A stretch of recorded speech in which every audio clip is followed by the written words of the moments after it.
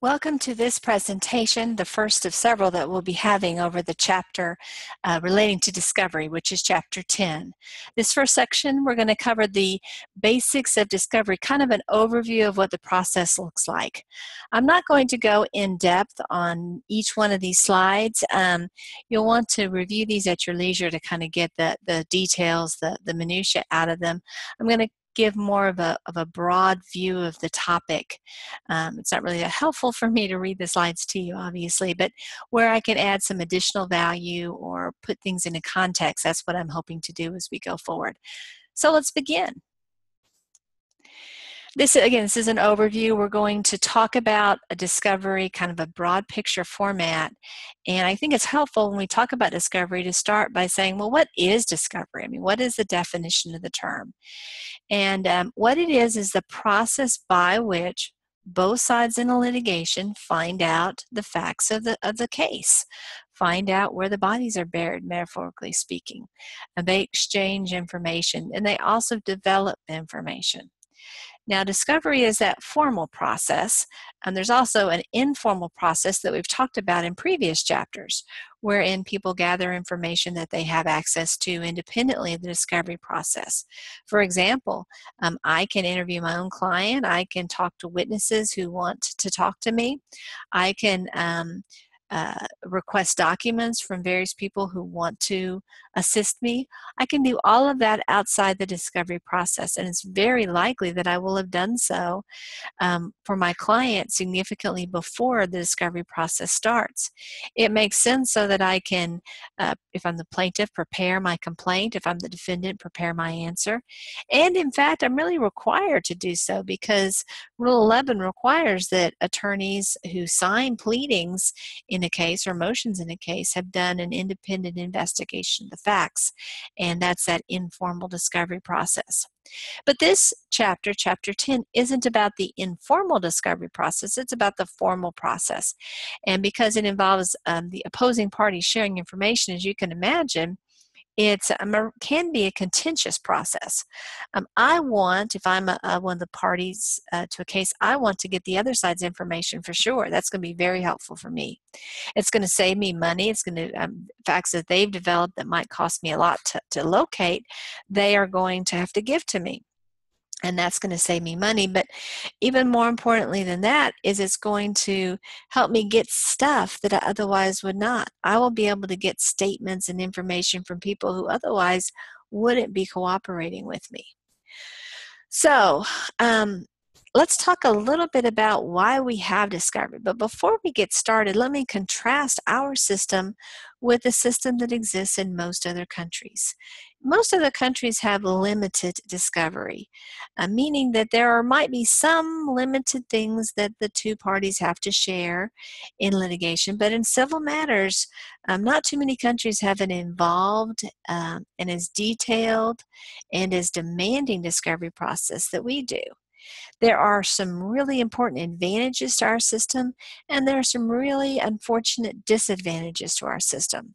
Whether you think and balance that discovery is a good thing or a bad thing, though, it's a thing that we have, and there's no indication that it's going away. In fact, I would say, if anything, it's becoming more extensive, not less extensive.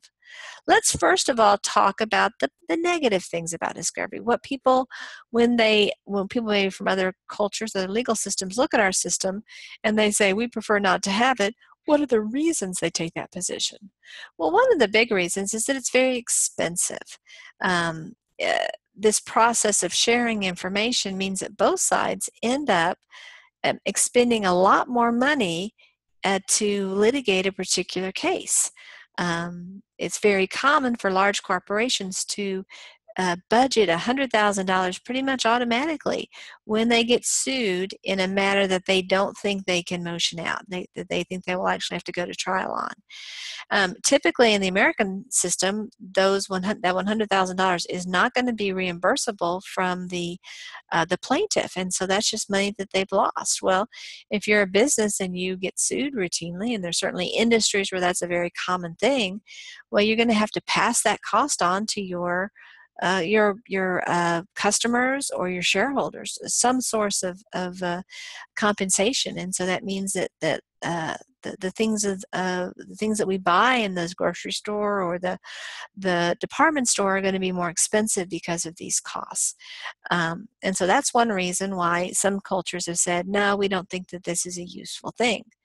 Obviously, paralegals and attorneys think it's a great thing because it means we have more business and we can have more opportunities to build money. But from a global sense of the costs of the legal system, it is a very significant legal cost. Another problem that some people identify with the discovery process is that it elongates things. The discovery process typically takes 6 months. It is the single longest period of time that a case is in litigation.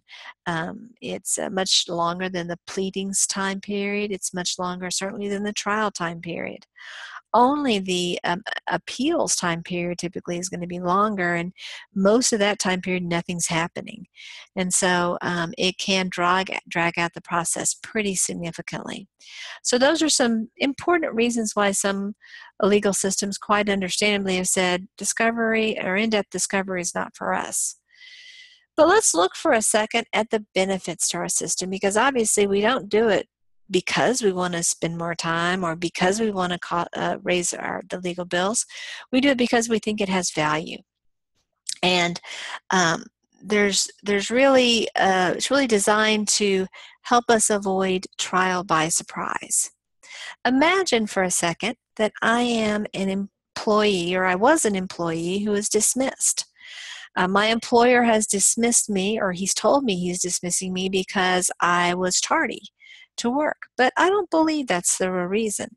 In fact, I think it's because of my race or my religion or my gender or some other legally protected category. But I know that my boss, my supervisor, is savvy enough to know not to say, Groover, we're firing you because you're a woman, or Groover, we're firing you because you're Methodist, or any characteristic along those lines, because my employer knows, well, that's an unlawful reason. And so he's not going to offer that reason. He's going to offer a reason that is lawful. And so I know that the words out of his mouth aren't going to indict him, but I can look at the circumstances and maybe I make comparisons and think, well, there are other people who've been tardy to work and they're still there, and they happen to be of a different religion or different race or whatever the aspect that I think might be the reason for my belief that I was a victim of discrimination. And so I decided to file a lawsuit over it. There's a whole process involved, but we'll just jump to the lawsuit part of the process. And we actually go out, we don't have a discovery in the system, we go to trial. Well, how am I going to prove that I was the victim of, we'll say it's age discrimination? Well, I can prove that I'm over the age of 40, that's the legal threshold, and I can prove that I was discharged, and I can perhaps even prove that I didn't have a terrible attendance record. But I don't have access to the attendance record of my colleagues. I don't have access to any kind of data about anyone other than myself, and I may not even have good data on myself because I probably didn't write down every time that I clocked in or something along those lines. I don't have access to emails that my boss may have sent to HR to talk about what my boss should do about me. So I'm really flying blind going into trial. For those of y'all that have ever had a chance to watch the show Perry Mason, when Perry Mason, and he was a criminal defense attorney, so it was a little bit different situation than we're talking about here in a civil situation. But in those cases, he would call a witness and he would ask a question, and invariably one of the witnesses would confess or reveal that important fact, and everyone was somewhat surprised, or actually usually quite surprised, sometimes including Perry. Usually he didn't know for sure where he was going to be fruitful, or even if he thought it was definitely getting at the right information, he wasn't sure the person would actually admit to whatever the fact is. He was flying by. There was the real chance that there was going to be trial by surprise.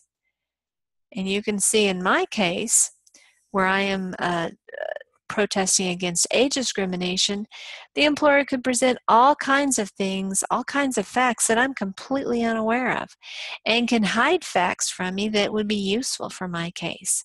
So the odds of me winning an employment discrimination case without assistance from inside the organization without discovery, it would be slim or none. It'd be very, very difficult to do so.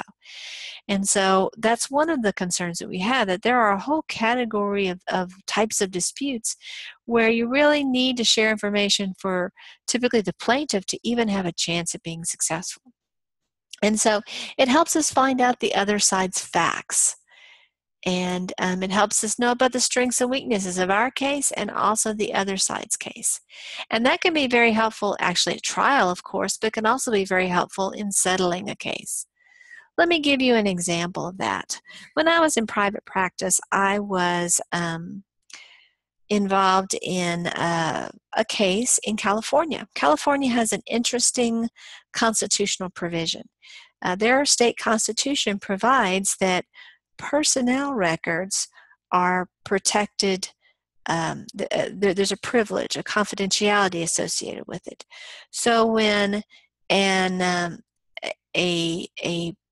let's say Bob sues his former employer, and Bob, as part of the discovery process, requests certain personnel files that are related to the situation. Well, in California, the employer does not immediately give up those personnel files as the employer would do in other jurisdictions. In California, there will need to be a hearing, and only certain aspects of that personnel file will be discoverable by the former employee because of this constitutional provision in California. Anyway, so what happens is that the employer will go through the personnel file and do a privilege log for all of those documents explaining what it is. And so, for example, documents that included, say, the Social Security number of the person, well, that information would have to be redacted. Information about the person's medical circumstances would probably be redacted unless it was relevant to the case. And so it's really a page-by-page review. Well, I had a case in California, and in that case, we'll say Sally had filed the lawsuit. Sally was Caucasian, and she was complaining about the way her supervisor treated her. Her supervisor was also Caucasian. She alleged that her supervisor caused her a great deal of distress one day when he approached her at work and got very physically close to her. And while he didn't strike her or swear at her, he spoke in a very angry voice and in a way that she interpreted as very threatening. Well, Sally suffered from some mental illness, and this incident, in her opinion, caused her to have a breakdown and required an extended period of time off work. And she said that this boss provoked this. So she's suing based upon this incident. Well, not surprisingly, as one would expect, Sally wanted the personnel file. We'll say that her supervisor's name was Bob. She wanted Bob's personnel file. And again, this was a client in California, and so we went through this process of doing the privilege log of his personnel file. And we listed all of the documents, but as you can imagine, it takes a while to go through. This had been a long-term employee, so there were hundreds and hundreds of pages, so it takes a while to develop that, and then there's going to have to be a hearing about that. Well, in the interim, the court ordered that we go to mediation to try to resolve the case. Well, before the mediation and while we were preparing the privilege log, I saw a document in the file that was very concerning. Bob had several years earlier made an inappropriate joke. It had a racial dimension to the joke. It was something that would offend almost everyone and would be especially offensive to African Americans. In the particular county in which this case was going to be tried, it was almost a certainty that we would be having African American jurors. If they were to see this document, they would not think well of Bob. But even Caucasian or Asian or Hispanic jurors would not think well of Bob when they saw this joke that he made. Now, it had no relevance to the case because there was no allegations that Sally was of a different race or that Bob was saying anything with a racial component to it. There was also no aspect to this not off color, but racially offensive joke that Bob made, that Bob was angry at the time, or that he had yelled or done any kind of thing along those lines. It was just his attempt, very bad attempt at a joke. And so it's hard to see a connection between that joke 10 years before and the incident that he had with Sally. Well, 10 years before, when he had this incident, it had come to the attention of his boss, and his boss had given him a disciplinary action. And so that's how it ended up in his personnel file. Since that time, he hadn't had any additional incidents of that. So it appeared that he was not engaging in those types of behaviors since that date.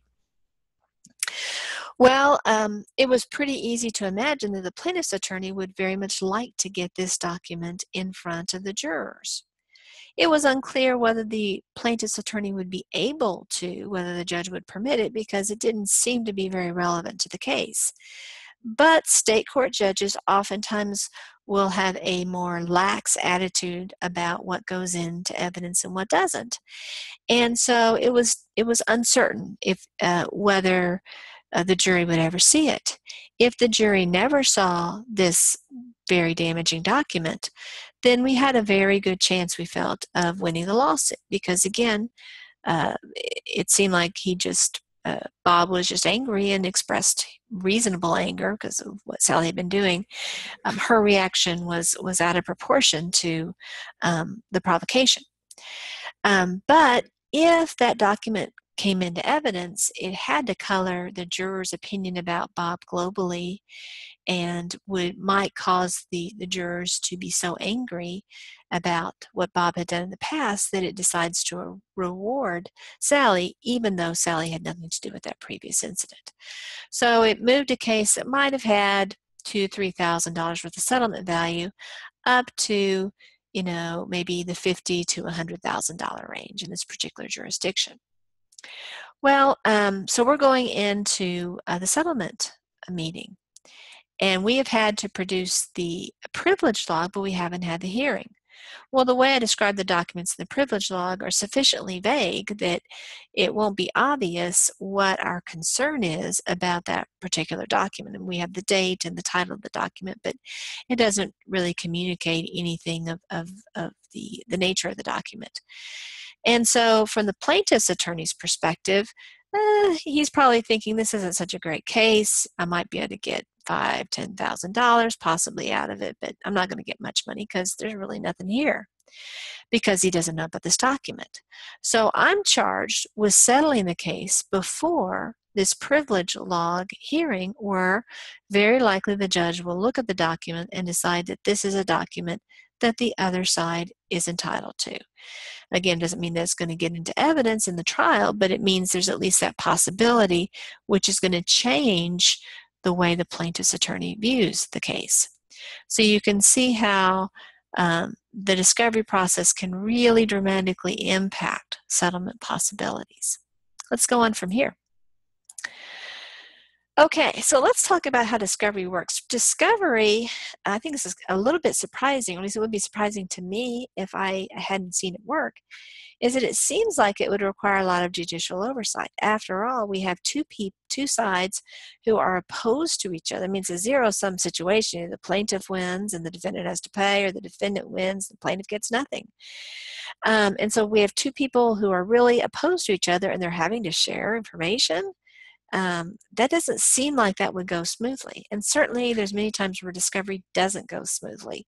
But more often than not, it goes pretty smoothly because the attorneys are charged with ethical obligations in this regard. Plus, the attorneys know that if they cause problems, the judge is going to get mad at them. And the judge is probably going to say, yep, whatever, you need to reveal whatever it is. It's not that common that the judge says, you're right, you don't have to share that information. So there's not a lot of judicial involvement. In fact, for the most part, judges don't like to be involved in discovery disputes. It's not very interesting stuff. In federal court, it's very often that magistrate judges will actually handle discovery disputes. Magistrate judges are not Article III judges. They are employees of the court system. It's a very high status role to have, but it's not the same as being a federal court judge. And so many times the judge will give the magistrate's authority to handle these matters. If you actually end up in front of your judge, you want to make sure that your judge is going to be on your side, because judges don't like discovery disputes and really expect the parties to do everything possible to keep it out of the judge's area that he's going to have to get involved in it. And so if the other side is threatening to go to the judge, you're going to pause and think, now wait a second. Is there any argument out there that the judge might look at what I did and not think it's right? If there is, I'm going to want to maybe re-examine my behavior and give a little bit in this area. Another aspect is that there's a lot of flexibility with discovery. The order of discovery, what particular questions are asked, it's not a lockstep system.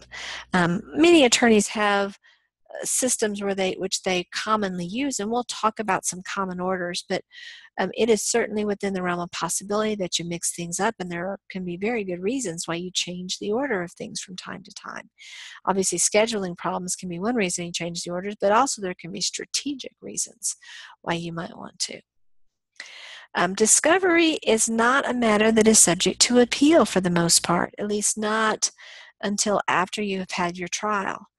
Let's pause and talk for a second about interlocutory appeals. An interlocutory appeal is an appeal that happens before you have the final trial. For the most part, interlocutory appeals are just going to be in situations where there's privilege. The court's going to usually say, you know what, if the judge did something wrong before trial, well, if it's a serious enough problem and you lose at trial, then you can always appeal it. It's only really when the judge does something that can't be undone, even in a second trial, that the court allows those interlocutory or mid-case before the end of the case appeal. And that would be in a privileged situation. So let's say that you believe that a particular document is privileged, but the judge is insisting that you hand that over to the other side. Well, if the judge is right, then you should hand it over to the other side. If the judge is wrong, the act of you handing it over waives the privilege. It can't be gotten back. It can't be undone. Those documents can't be unseen. And so that can be the basis of an interlocutory appeal. But for the most part, discovery matters just aren't going to be subject to appeals until after the case is over. When we're looking at discovery, we're going to be looking at the Federal Rules of Civil Procedure. We're obviously going to look at local rules as well, and there are some local rules in the Eastern District. And then judges can have their own requirements, kind of maybe the most local rules, what that particular judge does with discovery issues. We have 5 tools for discovery, and this is actually a pretty common order for it. I would put this one at the end. But sometimes people do these earlier. Again, there's no set order. An interrogatory are written questions that you send to the other side, and they are required to answer those under oath. Request for production, the request for production of documents or stuff or data. And this is when you share the paper and the data that you have. Again, similar to interrogatories, but instead of having to answer the questions, you're just sending the stuff to the other side. Depositions are very similar to interrogatories, except instead of them being written questions, they are oral questions that are answered under oath. Another big difference between interrogatories and deposition questions is that deposition questions are answered in real time. There's a court reporter there, there's a question pending, the deponent, the person being deposed, answers the question before another question comes up, so there's no opportunity to talk with one's attorney in that situation. With interrogatories, you have 30 days to come up with your answers, and so there's a regular exchange of information between the attorney and the paralegal working along with the client. And so once the answers to the interrogatories are submitted, they are thoroughly lawyered up. Deposition answers can't really be lawyered up in the same way. I mean, you've prepared your clients the best you can. You've hopefully talked through concerns about the testimony, how to approach certain questions. but at the end of the day, the witness is on his or her own to answer them. Then we have requests for physical and mental examination. This is our first discovery tool that is not pretty much automatic in litigation. Many cases don't involve situations where there's a physical, and when we say physical and mental, we're talking about physical and mental examination of humans, of parties to the case, either the plaintiff or the defendant. It's usually going to be the plaintiff. So let's say the plaintiff said he was in a car accident and he has suffered an injury as a result. But the degree of injury is in dispute. Well, it might be appropriate to have a physical examination, or in certain cases, a mental examination. But again, those are really restricted to the particular facts of the case. Most cases, or many cases, don't involve that. And the party who's seeking it has to request that type of review. And because of the very personal nature of those types of reviews, understandably, the person who's going to be examined oftentimes doesn't want that type of examination, and so the court is sensitive to that concern, and there really needs to be a legal basis for it. And then we have requests for admission. These are almost a little bit like we did with the complaint, where we have the complaint and then the defendant has to answer each one of the questions, admit or deny. Well, these are a series of statements, and the other side, it can be the plaintiff asking the questions of the defendant, or the defendant asking the questions of the plaintiff. Anyway, the person asking the questions lists a series of statements, almost like a true-false test, and then the other side will say either I admit that, or I deny that, or I lack sufficient knowledge to admit or to deny it. You can't deny a fact simply because you wish it weren't true. You have to, it's a statement that you're making for the court. And so that is the final discovery tool that we have. So let's go to our next slide. So the paralegal really shines in discovery. While certainly attorneys are involved, especially with depositions, I would say that paralegals usually have the leading role, especially once they're a seasoned, experienced paralegal. They are the ones who are drafting requests. They're drafting the responses to the request. They're gathering the information.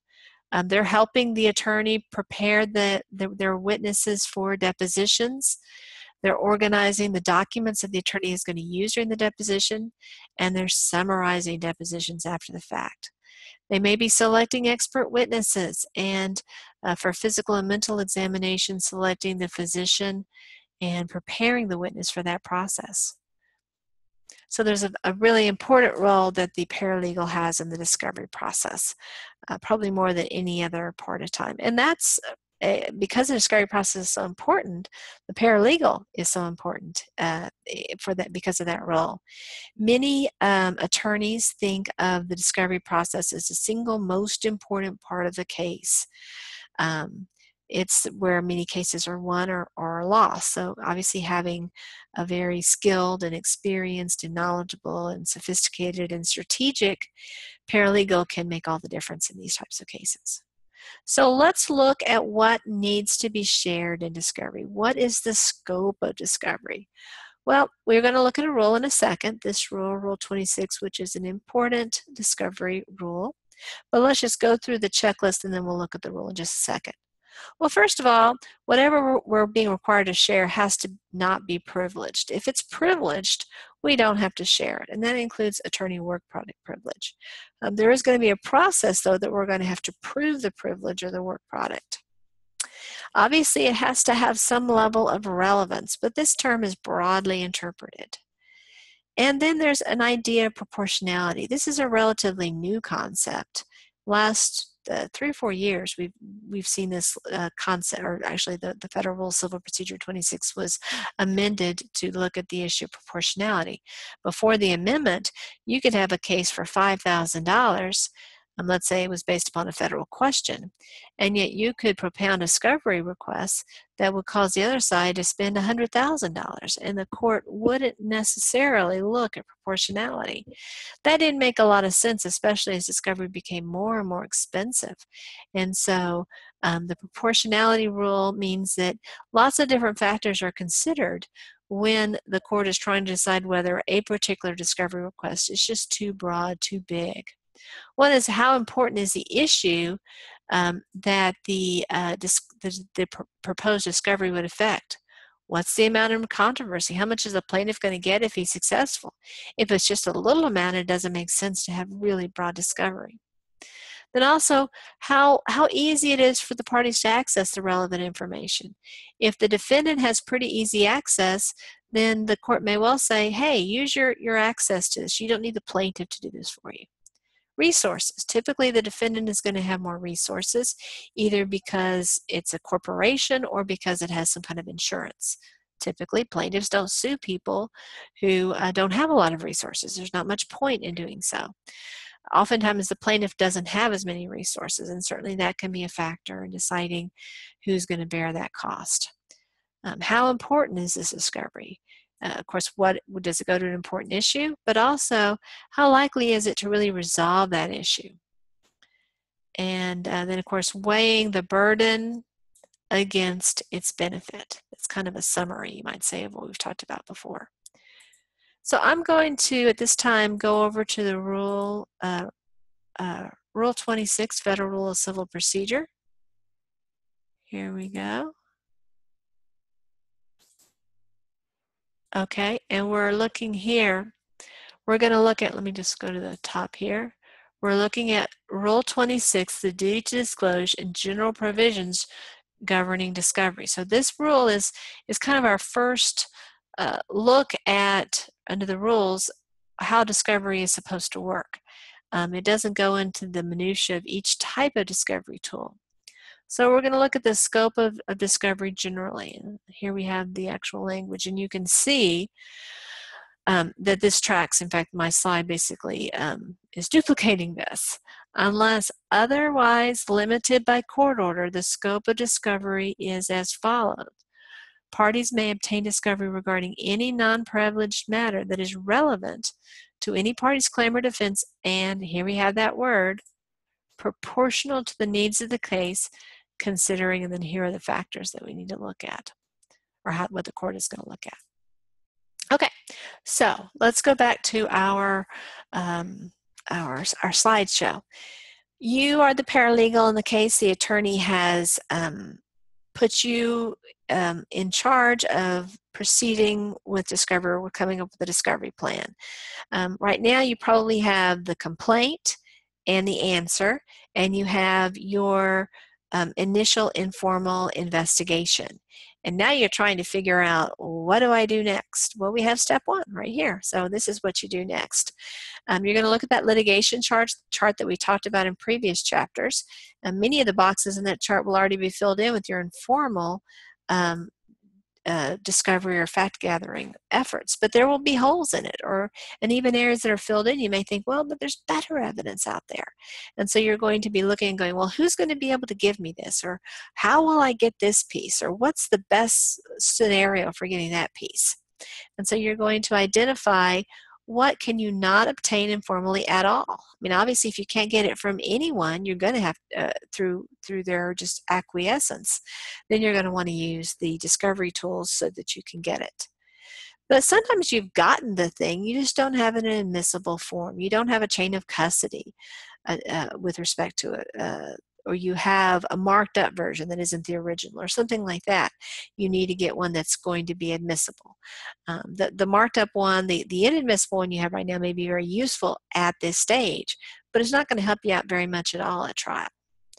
And as we covered in Chapter 9, it's important to know how things, whether something is admissible or where something is not admissible, because if you're the one in charge of discovery and you assume something is in an admissible form when in fact it isn't, and then at trial you realize, oh my gosh, it's not admissible, well, you're going to be locked out of presenting that to the jury most likely. So it's a big deal, and it's important for you as the paralegal to be aware of the ins and outs. Now, obviously, you're not going to be an expert in all the rules of evidence. No one would expect you to be, but you need to at least be aware enough to talk with the attorney. Hey, I think this might be a problem, or I'm not sure. What do you think about this? And get that conversation started. Okay, sometimes you have witnesses that can be a little squirrely. I'll give you an example of this. I had a case once where we'll go back to Bob and Sally. Sally worked in a warehouse, as did Bob, and he was a little odd. I'll be honest with you. Um, he gave. I'll give you a highly technical term for it. He gave you the heebie-jeebies being around him. There was just something a little smarmy about him, and you just kind of felt like you wanted to take a shower after you spent very much time with him.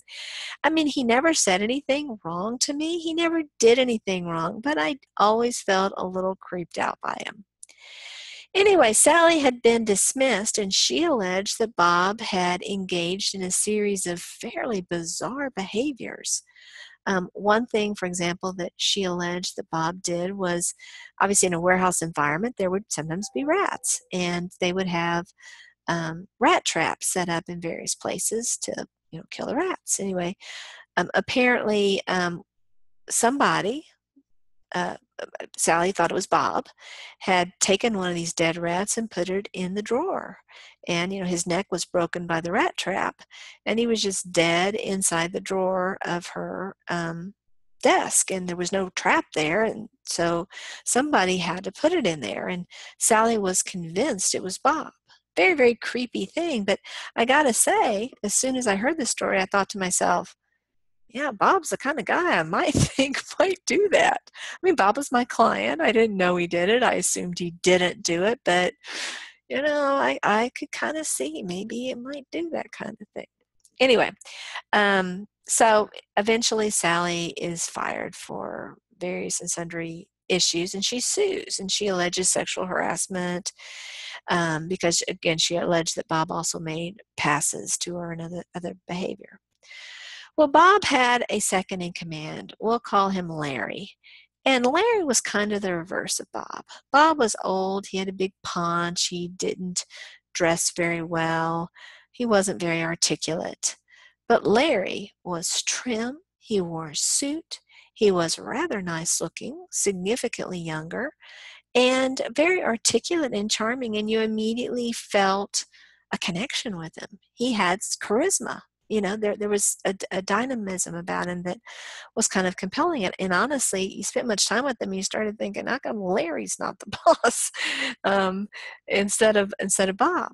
Well, as the case progresses, I had several opportunities to talk to Larry, and Larry was very forthcoming with me. He would say things like, I know Bob comes across as a little creepy, but he's actually a great guy. And no, he did not put a rat inside Sally's office. And, I have no reason to think that he made any passes at Sally. I mean, I don't know that for sure. I wasn't with him every second of the day, but I just don't think that's true.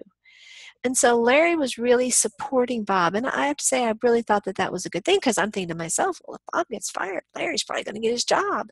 And so, Larry kind of had an incentive to to turn on Bob, but there was just it seemed like he was really a stand-up guy, telling the truth as he saw it.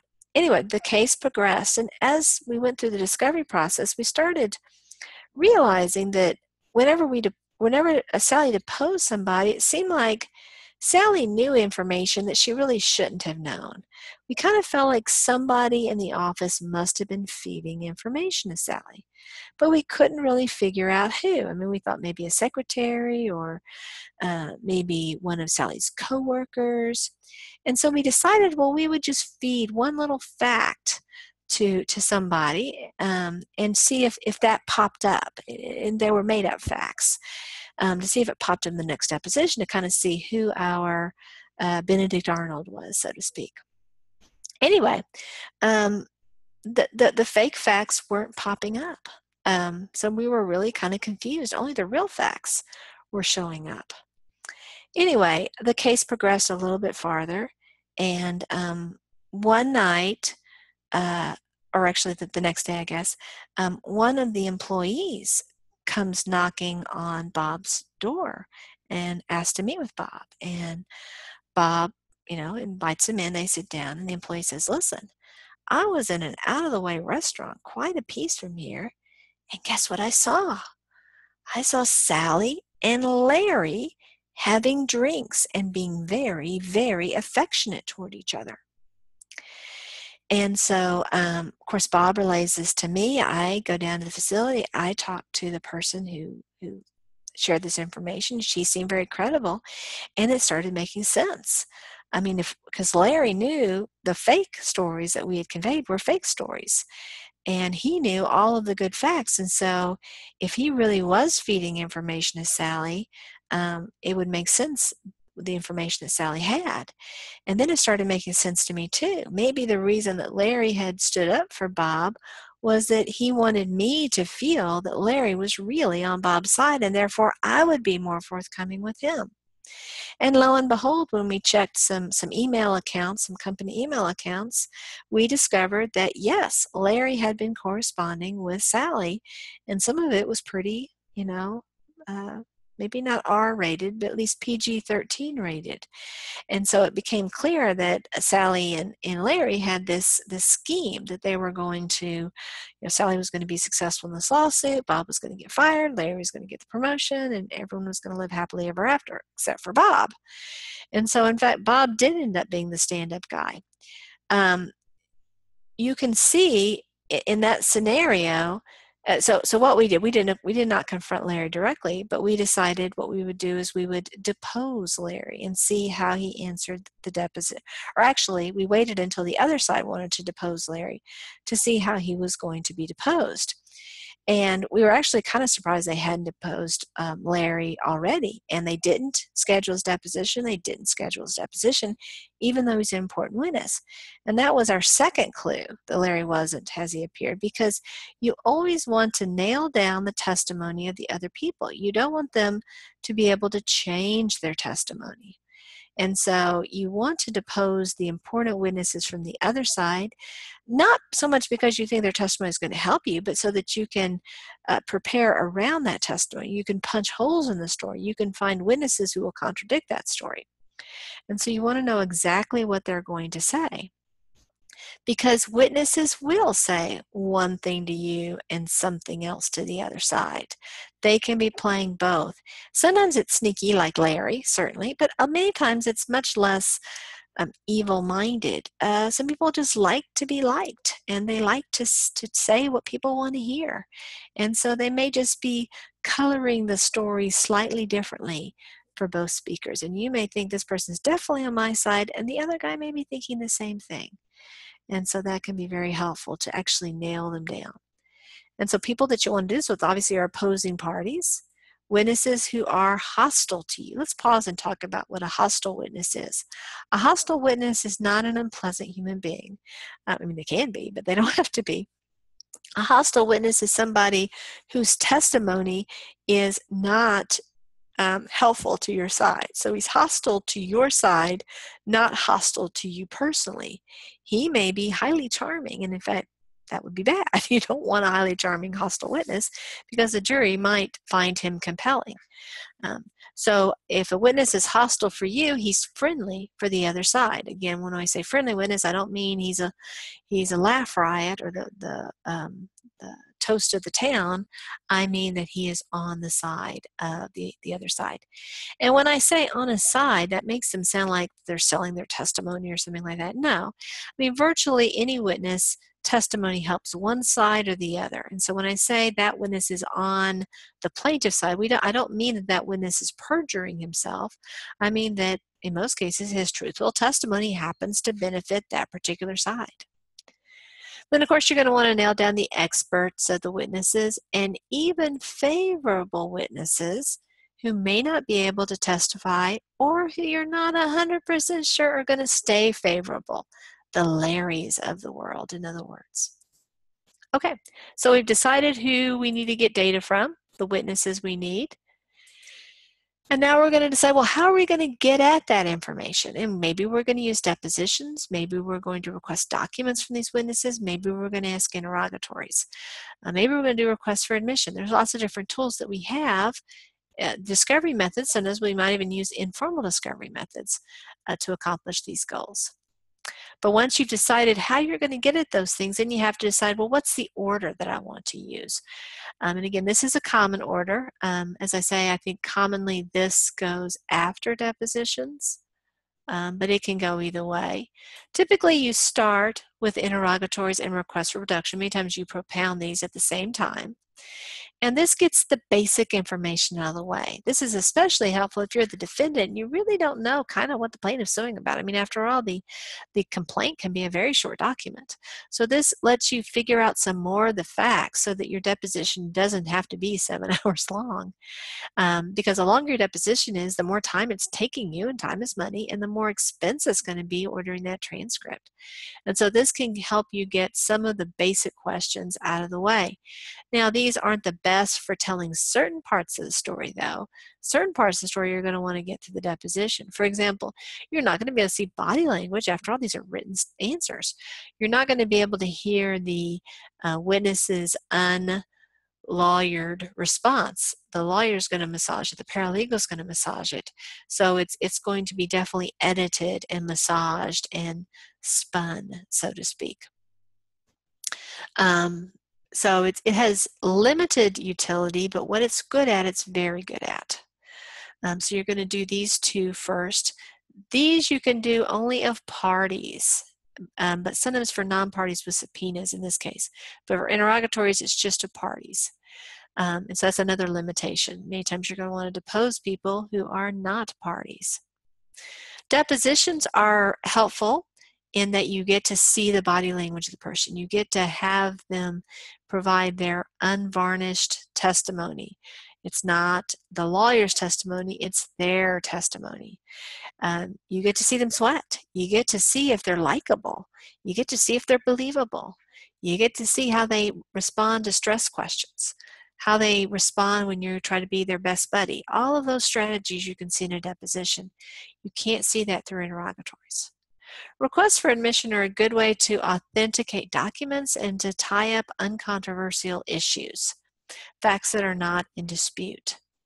Sometimes, though, people throw in controversial facts in requests for admission, hoping, not very likely to happen, but hoping that somebody misses the deadline. Because if you have been sent requests for admission and don't respond within the time period, the 30 days, then everything on that list is deemed admitted. Well, you might have inadvertently admitted something that's essential to the case, something that you otherwise would have absolutely have denied.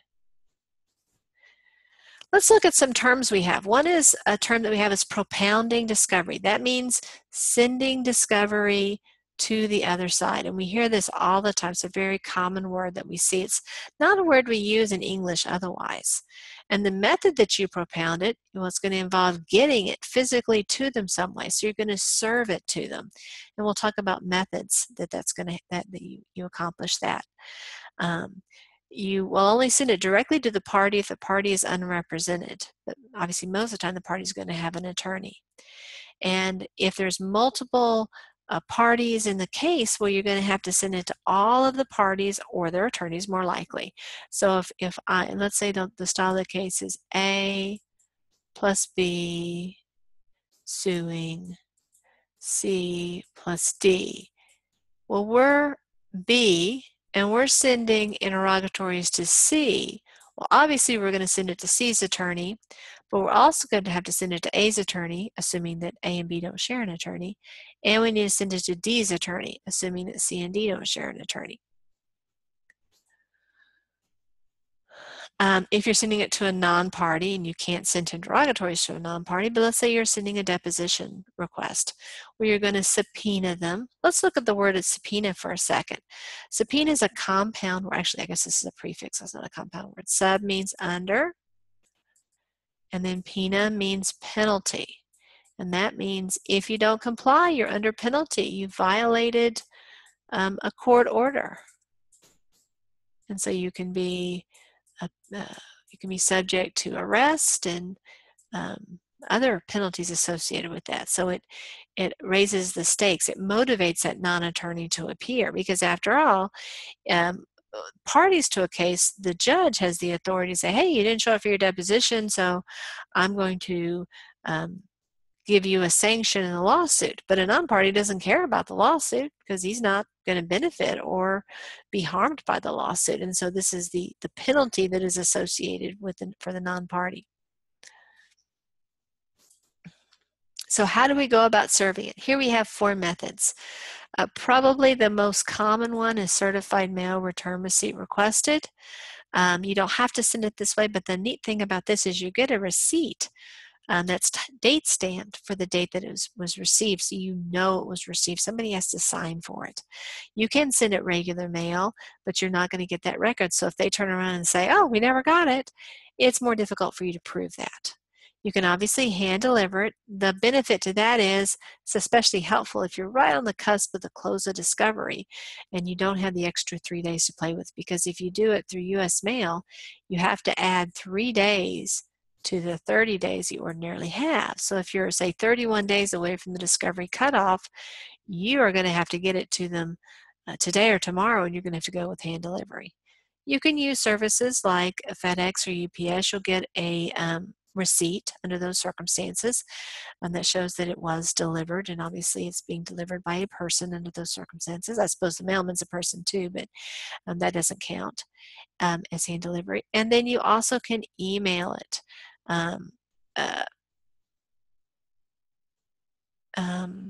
Again, under certain circumstances, you have to check the local rules to see if that's a possibility or not. And you can obviously have one of those receipts attached to it to have a record that it has been received and or opened.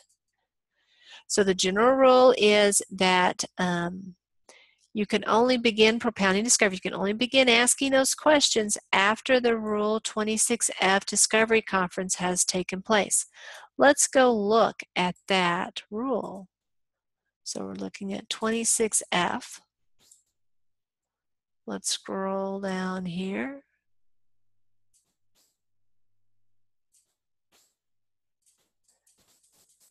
And here we have the information. We're here in F, Conference of the Parties Planning for Discovery. So we have the timing.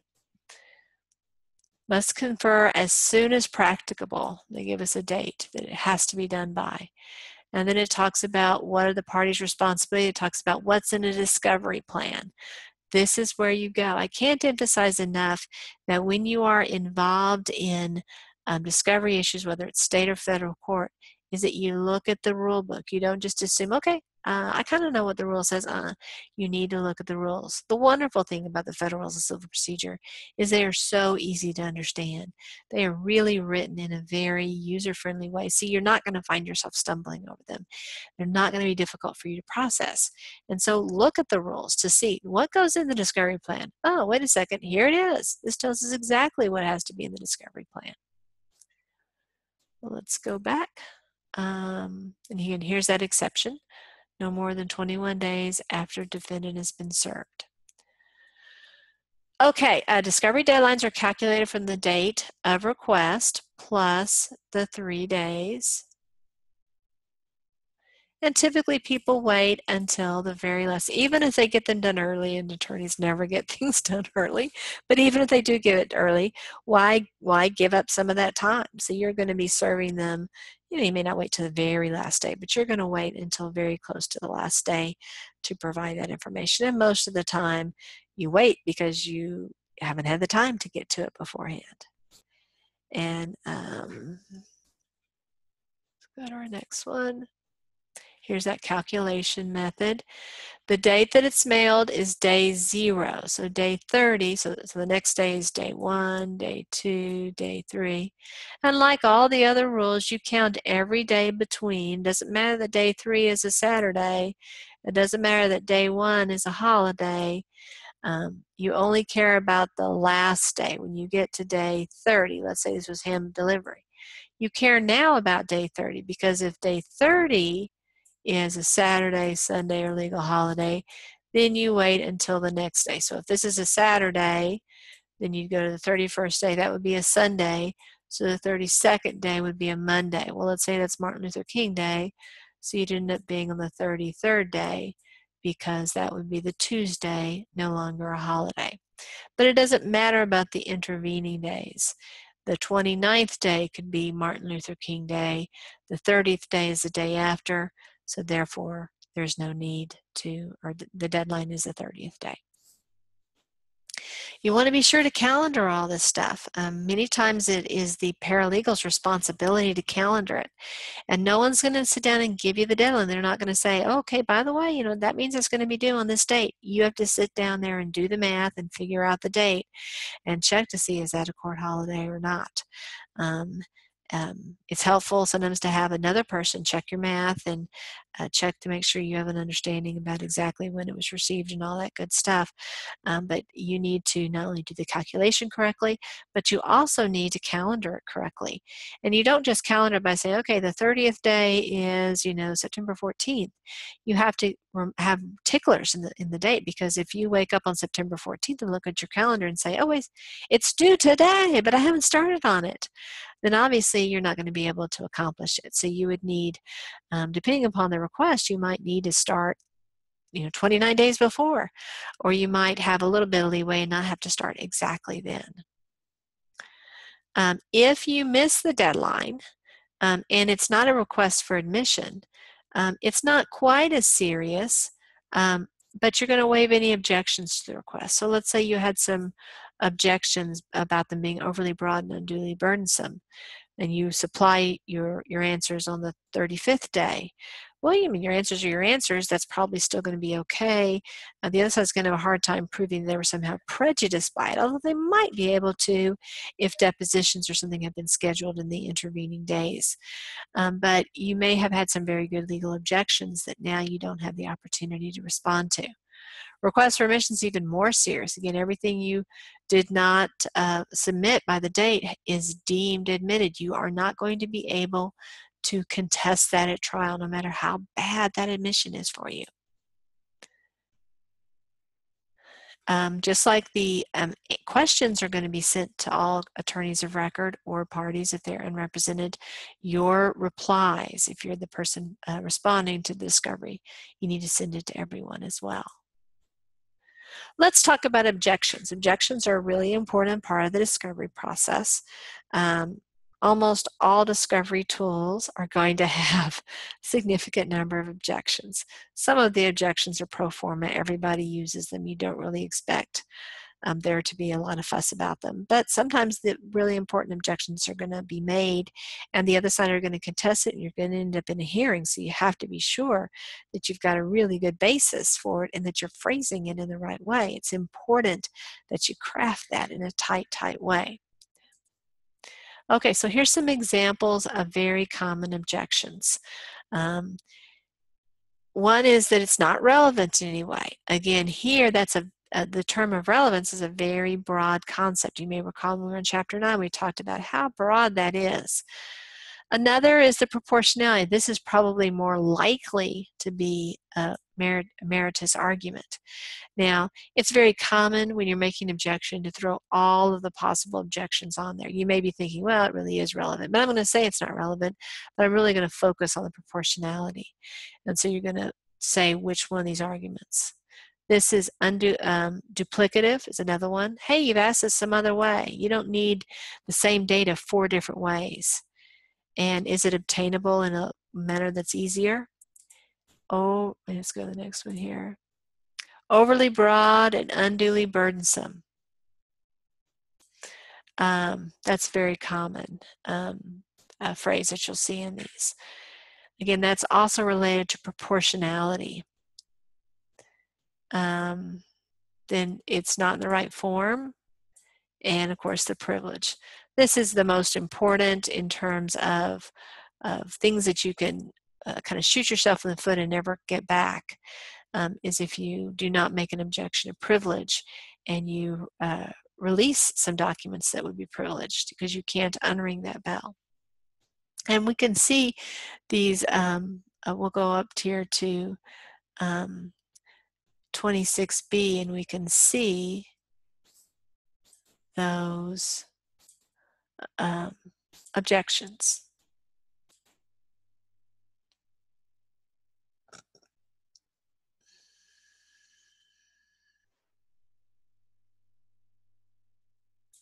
You see limitations on frequency and extent.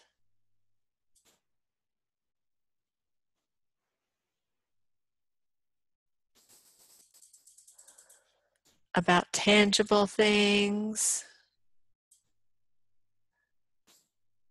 Can't get it some other means. These go at some of the objections that you might be able to advance. I won't go through all of them. I have cited the particular rules with respect to each one of these. So let's go back, continue on. These are invalid objections. So you don't want to make these. One is that it's inadmissible. Well, nobody cares it's inadmissible because we're not talking about getting into evidence. We're talking about getting into discovery. So lots of things that you're going to have the right to get through discovery are going to be inadmissible. But inadmissible evidence can lead to admissible evidence. Let me give you an example. Let's say that during a deposition, I ask Louise, what did Sally tell you? Well, that would call for hearsay, and I would not be allowed to ask that question in trial. But I can absolutely answer that question if what Sally said is relevant to the case. Because then I get to hear what Louise remembers Sally saying, and then I can make a judgment. That's helpful. I think that's interesting information. Now I'm going to want to depose Sally. Or I might say, oh, that's not really helpful for me, so I don't really care about Sally. I'm not going to depose her. It helps point me in the directions that I want to go. Another, this is a very popular expression, fishing expedition. What the person is really getting at here is it's not relevant and it's not proportional. It's really, they don't have something particular in mind, but this particular phrase, this particular way of looking at it is not something that's going to fly in federal court. State court, most likely yes. Federal court, you want to instead rephrase that idea as being either not relevant or not proportional. Okay, so let's talk about how you are going to approach the issue of privilege. So you've gotten a request for documents, but the request as it's written would call for you sharing some documents that are privileged. Well, obviously you're not going to produce those documents because as soon as you produce them, even accidentally perhaps, then that privilege is waived. So what you're going to do is you're going to withhold them, but you can't just withhold them and pretend like they're not there. You have to reveal to the other side, hey, we've got stuff that is responsive to your question, but we're not providing it, and the reason why we're not is because we believe it's privileged.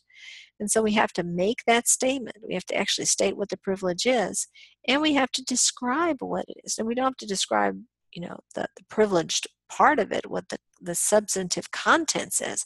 But we have to describe, for example, letter from attorney to plaintiff dated this date concerning scope of representation or something like that. Doesn't give away anything about the content, but it at least lets the parties know which document is in play. And the way that this is typically going to transpire is you're going to develop, the person who's asserting the privilege is going to develop a privilege log, which is going to be shared with the court. So here's an example. Again, this is just the caption that you might use. And then here's an example of how the privilege log might read. And again, here with the privilege, this is attorney work product privilege, but you might have, in certain cases, doctor-patient privilege, or some other privilege too, or attorney-client privilege. Again, here is a signature block. Again, very similar to the other signature blocks we've looked at in this case. And again, we have a certificate of service. By the way, if you haven't seen a certificate of service, this is a very classic one. We have the date. Oftentimes it's written in, especially, obviously it's not going to be written in if it's served electronically, but usually people will write the blank TH of, and then the month, in this case January, comma, and then the year.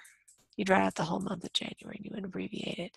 The foregoing document was served to the following attorney. You're going to give the name and the address for the defendant by, and then you give the method of delivery.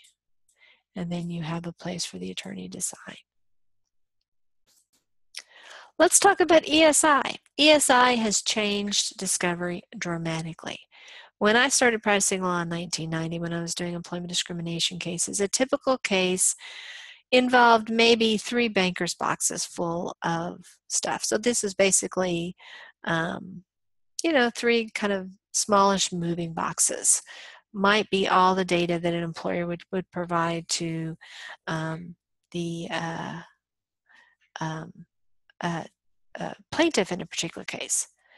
Let me give another example too. This might be kind of interesting. When I was in private practice, I worked on 2 death row cases, and so I was involved in a habeas corpus appeal in these 2 cases.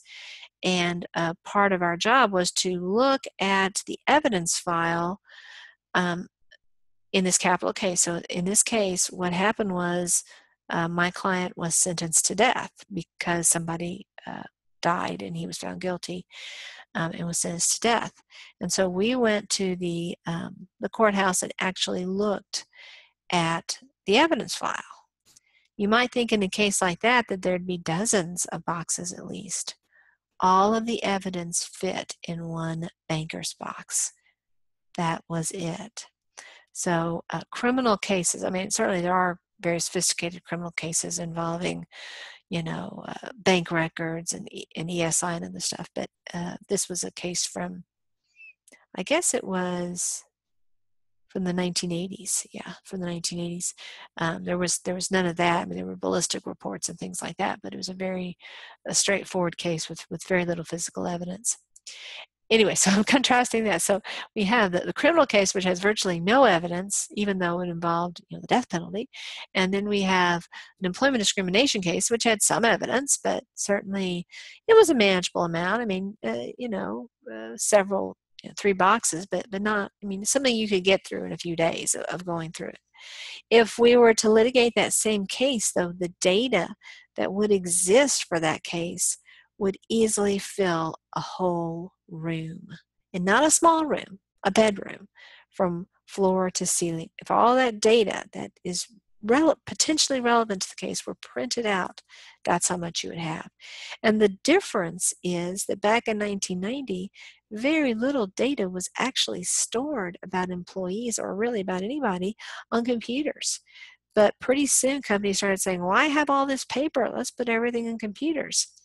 And that probably wasn't so serious, but what happened, I'll give you an example from my time at Penny's. What happened with personnel files is that, when John picked his insurance for that year, Sally, the personnel clerk, would put in the piece of paper, the documentation that says, okay, Bob is picking Blue Cross Blue Shield. And then Sally would remove the health insurance information from 4 years ago where Bob picked United Healthcare. So whenever she put a document in, not every time, but many times she would put a document in and take a document out. And so, after 20 years of employment, your personnel file might be 3 inches thick, but it wasn't 3 feet thick. But the thing is, with electronically stored data never goes away. And every little thing causes a bit of data. So every time John gets paid, there's all this data that is generated. Every time, let's say John's a salesperson, he makes a sale and he works on a commission basis. That generates data. Every time he sends an email, more data. Every time somebody talks about him in an email, more data. So you can see all of these pieces of data wouldn't have existed or would have been a very, very small amount of data back, say, in 1990 compared to today. So it's a huge, huge issue. So what is ESI? Obviously, it stands for electronically stored data. It's all the computer-generated or electronically recorded information. It includes everything you can think of, and there's probably things on this list that I haven't included. Certainly emails, voicemails, any kind of recording, Facebook, spreadsheets, texts, things on hard drives, cloud storage servers, all of these types of tools. Huge, huge, huge amounts of data. And it's very important. It's very important, it's very voluminous, and it's very expensive. It's expensive to gather together, It's expensive to sort, and it's expensive as the person who receives it. What are you going to do with all this data? I mean, you may have a billion pieces of data, and it's kind of like a needle in a haystack. There may be one or two awesome pieces of data somewhere in that mix, but how do you find it? I mean, yes, you can look through each one of the pieces of data, but do you have the time? Do you have the money to do that? Maybe so, maybe not. But on both sides of the equation, it does involve a significant expense. Another thing to keep in mind about ESI, we'll talk about this when we get to metadata, but is the fact that ESI gives you more data than traditional paper printouts. Imagine for a second that I'm the supervisor, and my employee is Larry. I don't like Larry. Larry is Presbyterian, and I've just never cared for Presbyterians. And, I've never said anything to him about it, but gosh, I just can't stand him. And his church is ugly. And the people that go to his church, I don't like any of them. They're all mean, awful, awful people. And so I really just want Larry not to work here anymore. And so I'm looking for reasons to fire Larry. Maybe I'm aware of my prejudice. Maybe I'm not aware of my prejudice. But I'm looking for reasons to get Larry out of here. And Larry's made a couple mistakes. I mean, don't we all in our work eventually? Anyway, so I focus like a laser beam on that.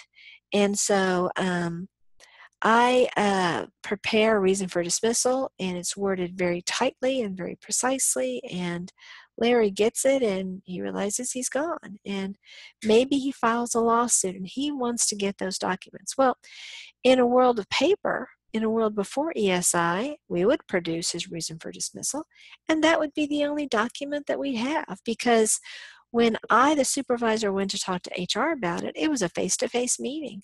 We used words. There was no recording. There was no emails. There were no drafts of documents.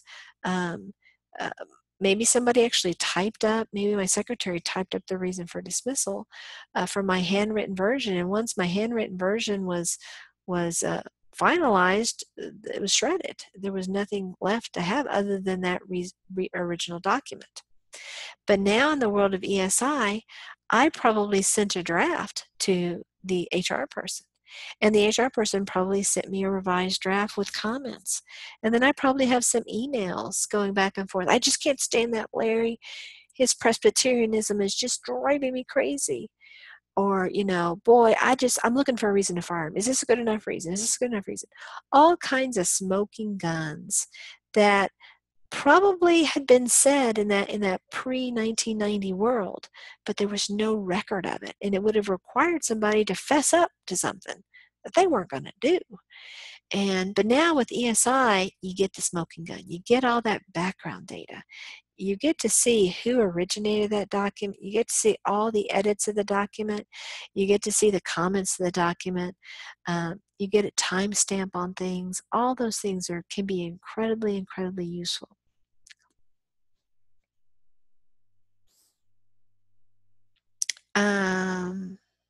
Yeah, you always want to request the ESI in electronic form so you can get that metadata, that embedded data, as we were talking about. And here's an example. The paper document just shows what it shows on the face, but if you get the meta document, you get who created the document, when was it created, where was it created, who last accessed it, how was it modified, who modified it, what were earlier versions, what were some hidden aspects to it. All of those things can really tell a very powerful story that might be helpful to you. Emails. Can't emphasize enough how important emails are. Let me just stop here for a second and tell you that having worked as an employment attorney for, I guess, 20 years, I saw pretty mind-blowing emails. And it was always amazing to me how people thought that because they could dash it off in a second and because they thought they could hit delete, it would be gone, and it really didn't count.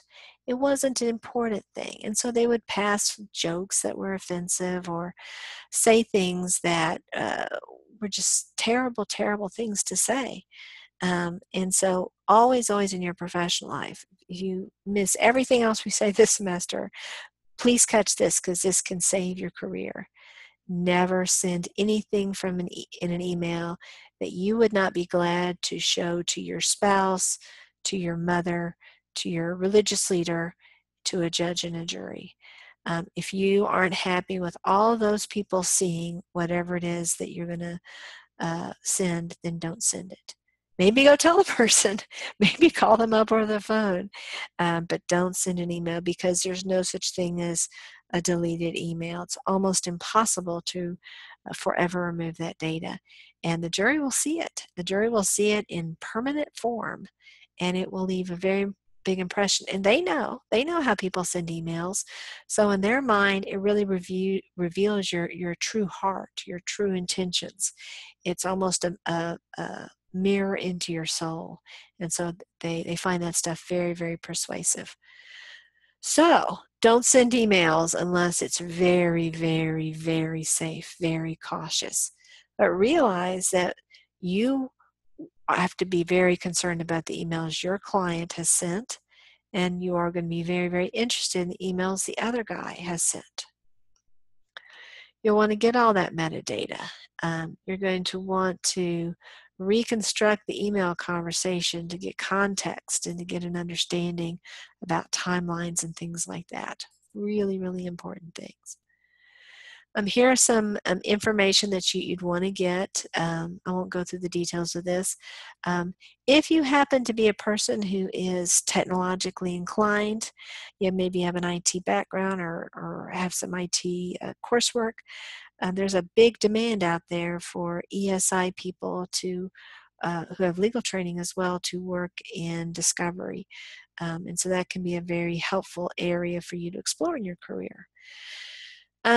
My experience with IT people and with attorneys, and I'm not an IT person, so I'm looking at it from the attorney perspective, is that we don't speak the same language. We don't have the same set of priorities.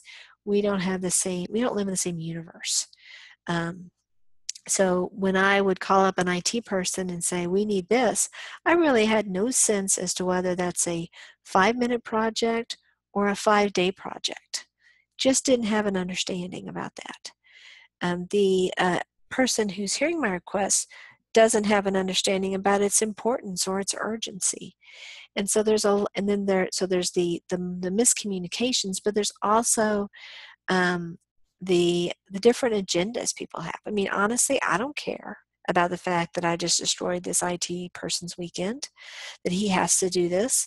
He cares, but I don't care, really. I mean, I don't wish him ill, but that's not my problem. He has concerns about his normal work. His boss wants him to complete this project, and now I've given him a project that has to be done before, so that means he's going to miss that deadline, and his boss is going to be mad. He doesn't really care about my project because it's not helping him impress his boss. And so maneuvering through that relationship can be very, very challenging. Another aspect is vocabulary. Many times I would talk with the IT person, and I would say, well, tell me all the places this could be located in the systems. And they would rattle off a list, and I'd be writing it down, and I would say, any other places, any other places, any other places? And I would keep on going until they said, nope, that's a full list. I'm like, are you sure? Yep, that's a full list. And then a week later, something would come up in conversation. They'd say, yeah, and we could also look there. I'm like, well, that's not on my list. Well, yeah, I didn't think you wanted that one. I need them all. Oh, well, but that one, that's really hard to get to. It doesn't matter how hard it is. I need every single item.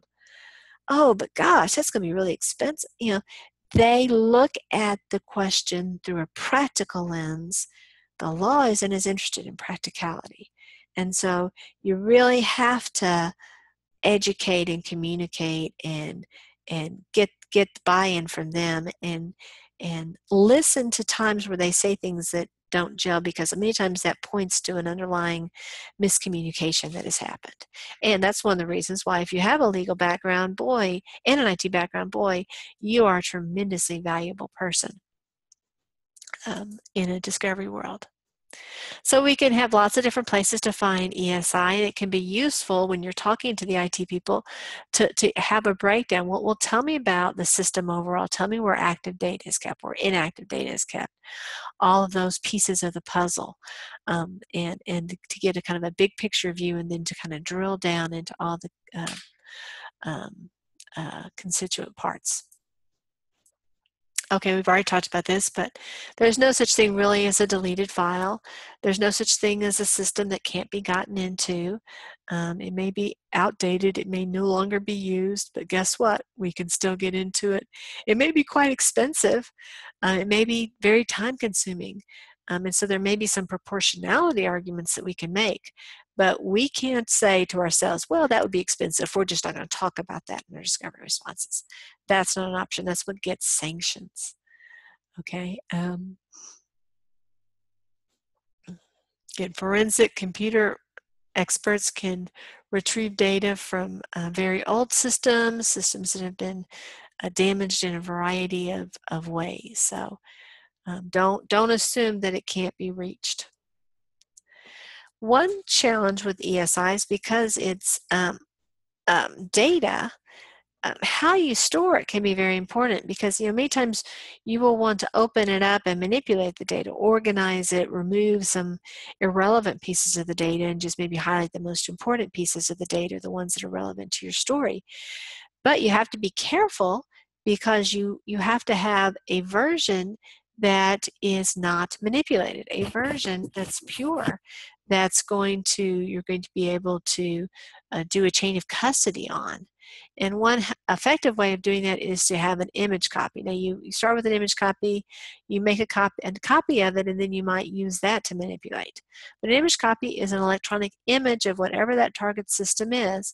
It captures all the data, and then you kind of maybe make a copy of that and then manipulate that, cut out all the stuff you don't need, but keep this in a pristine situation so that you can get it admitted into evidence. And again, that chain of custody idea, being able to describe the movement and location of evidence over time, that it leaves one person's care to another person's care.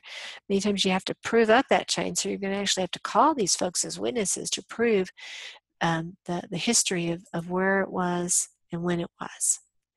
We talked a few minutes ago about the Rule 26 Discovery Conference. We talked about the plan, and now we're going to talk about the conference. So get ready. I guess get ready for that exciting topic there. Okay, so the parties' attorneys are going to have to meet and confer to discuss discovery issues, and they're going to have to develop that written discovery plan, and then they submit it to the court, and that's the plan they're going to be following. Again, it has to be as soon as practical, which we already saw, but it's likely to need to be before the scheduling conference, and typically 21 days before. And then you're going to have to submit that to the court. So you have to submit that after that discovery conference. So let's just look at that. So we're going to look at Rule 26F. And by the way, I'm going to also, while we're doing this, look at one more thing here. So we're going into Rule 26F.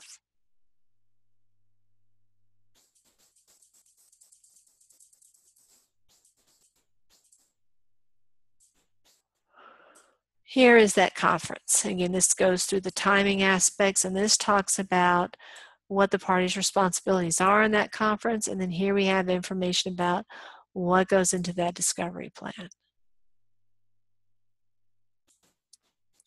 Let me also show you the local rules. Here we have the local rules. So I'm going to, as you can see, the local rules in the Eastern District, and this is fairly common, are going to match the number. So we're going to go to Rule 26 to see what the local rules in our district court, how they relate. What are the particular quirks of our system? Not that they're quirky, but what are the ins and outs of our local system? And so here we have the first one, I love this, no excuses. Absent court order to the contrary, a party is not excused from responding to discovery because there are pending motions to dismiss, to remand, or to change venue. Parties asserting the defense of qualified immunity may submit a motion to limit discovery to those materials necessary to decide the issue of qualified immunity. Okay, we have notice of disclosure. The party shall promptly file a notice with the court that discloses required under. We haven't actually talked about that yet. And then we have a discovery hotline, also highly cool. The court shall provide a judge on call during business hours to rule on discovery disputes and to enforce provisions of these rules. Counsel may contact the due judge for that month by dialing the hotline number listed above for any case in the district and get a hearing on the record and rulings on the discovery dispute, including whether a particular discovery request falls within the applicable scope of discovery or a request to enforce or modify provisions of the rules as they relate to a particular case. So let's go back to our conference. And this goes through what has to be in the discovery plan. So you're going to talk about what do we need discovery about? What are the subjects? When should discovery be completed? Is there going to be phases to it, meaning we're going to do interrogatories first and then depositions, or we're going to propound discovery on this point or that point first? We're going to talk about issues relating to ESI. We're going to talk about how we're going to handle privilege matters. We're going to talk about any particular changes that we want to the normal limitations on discovery. There's likely standard limitations on the number of depositions or whatever. But you know what? If both parties say we need more depositions than regular, or we need fewer depositions than regular, and the parties both agree, then the court's likely to say that's just fine. Okay, so now we're going to talk about the mandatory disclosures. When I began practicing, there were no mandatory disclosures. I don't even think there were mandatory disclosures in Texas state court, and there certainly weren't in federal court. So the only way that discovery worked is when one side asked questions. And so if one side never asked any questions, then that side never got any data. I mean, they would get their, if they were the defendant, they would get the complaint, and if they were the plaintiff, they would get the answer. But other than that, they would not be getting any additional information. So there was nothing self-actuating about discovery. But now with Rule 11, there are mandatory things that both sides have to share, even if the other side is asleep at the wheel and never asks the questions that make sense. So let's look at how that process works. And by the way, we have a similar process in Texas state court. Okay, so without the need for a request from another party, each party must disclose the following material to the other parties no later than 14 days after that discovery conference we were just talking about. So we need all the information about anyone who likely has discoverable information. What is that information? Copies of all documents in the possession or control of the party that obviously are relevant. Computation of damages, and any insurance policies that the defendant has. Each party obviously doesn't necessarily know all of the answers, but this is especially true if you're the defendant and you were surprised by the lawsuit, but you need to do a reasonable investigation given the time that you have, and you have to supplement your answers. As is true with most discovery matters, the rules don't provide that you file these with the court unless there's a local rule. But let's go back. I think the local rule in the Eastern District does require it. Let me go back. Notice of disclosure. The parties will properly file a notice with the court the disclosures required have been made. So you don't actually file the actual disclosures, but you file a notice saying, yep, Your Honor, we've done it. We're good to go on that with that respect.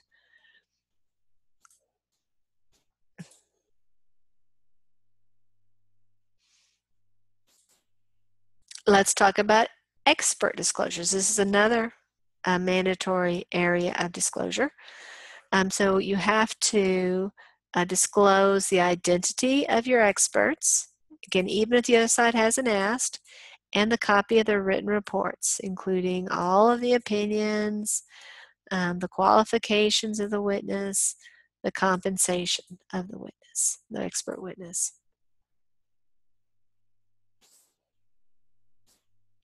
Okay, so now we're jumping ahead. It's a little bit out of order. So we're no longer talking about the initial mandatory disclosures that happened at the very beginning of the case. Now we're jumping ahead to the pretrial disclosure. So these are, we're now, discovery is closed typically. And so not longer than 30 days before the trial date, we have to give the name of each witness. And, you know, designate whether we're sure we're going to file them or we're just thinking maybe we'll call them.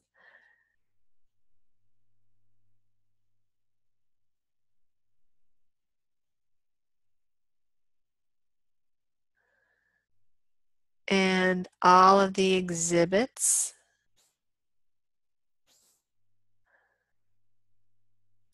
Let's see if there's anything else we need to talk about. So that pretty much covers it. So these are going to be, you know, obviously when you're 30 days away from trial, you have a pretty good sense as to how you're going to present your case, and you have to share that information with the other side. Once upon a time, what would happen is both parties would list, you know, 100 witnesses. And so it's hard for the other side to, and let's say the trial's only lasts 3 days. Well, obviously you're only going to be able to call, you know, at most 10 witnesses, and probably not that many. And so you had all these other witnesses who were clouding the subject. You weren't quite sure where the case was going to go.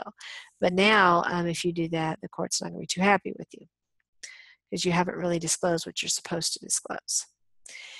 This is just a rule of thumb for how, you know, up until this point, we've looked at due dates where something happens and then we go forward and we try to see when the final date is. But sometimes in the law, we are actually before this event and now we're looking back. And so we know this is going to happen on day 0.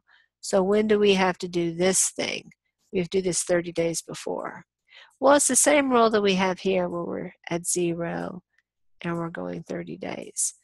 The triggering event, be it in the future or in the past, is day 0.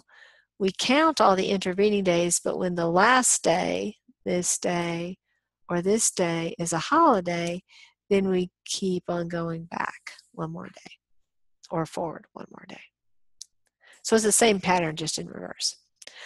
Let's talk about a scheduling order.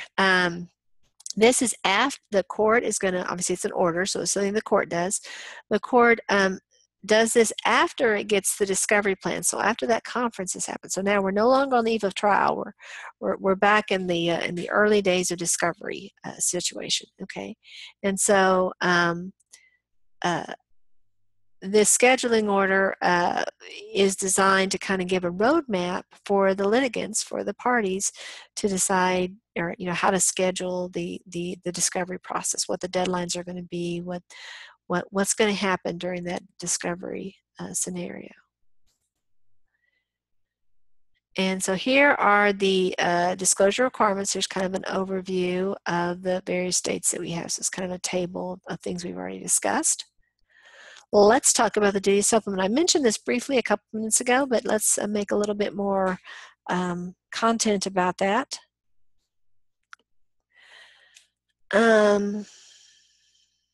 So let's say that you've made a disclosure. Either it's one of those initial disclosures or it's in response to a discovery tool. And other than depositions are different. And at that point, you, for example, let's say you are asked who are your expert witnesses. Well, you haven't picked your expert witnesses yet. So your honest and truthful testimony is, I don't know. But then 3 days later, you hire an expert. Well, you have a duty to supplement your answer at that point. You don't have to do it, you know, within 30 minutes of your hiring of the expert, but you ought to do it within a very few days of doing it. And certainly if there are important things happening like depositions that might be affected by that, you ought to be sure it's even more important that it be super quickly that you communicate that. So just because your answer was, I don't know, that doesn't mean you're done. It's a continuing duty to supplement. Well, this concludes this presentation covering the kind of the initial parts of the discovery process. Thank you for your attention, and be sure to watch the next presentation where we'll start discussing the discrete discovery tools that we have available to us in the federal litigation process. Thanks for your attention.